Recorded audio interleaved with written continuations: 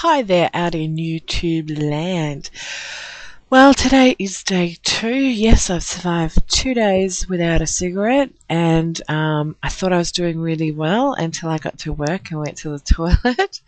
um, I discovered that my brain is so affected by cigarettes that when I went to the toilet, I discovered my underwear was not only inside out, but I had it on back the front.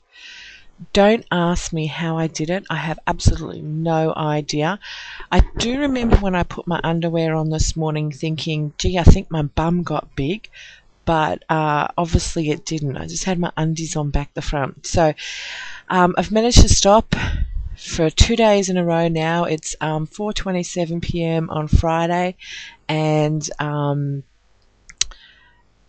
went to work, and normally every session at bingo I go out for a cigarette, and I survived it today.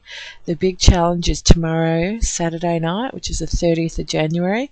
My birthday's on Sunday, so we're having people round for drinks Saturday night. So I have no idea how I'm going to go, surrounded by smokers, watching an open fire and drinking, all for my birthday on Saturday night, which is fun and good and all that sort of thing, but generally is one of the biggest times I smoke. A, we're in front of a fire, and B, I'm drinking. So yeah, so hopefully I'll be alright. So far I've had cravings, which is really unusual.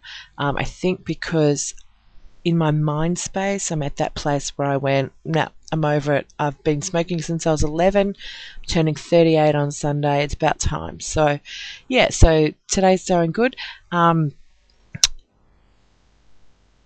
They reckon the nicotine's out of my body already, and I've only got a couple of days to go for the nicotine byproduct. So we'll see how we go.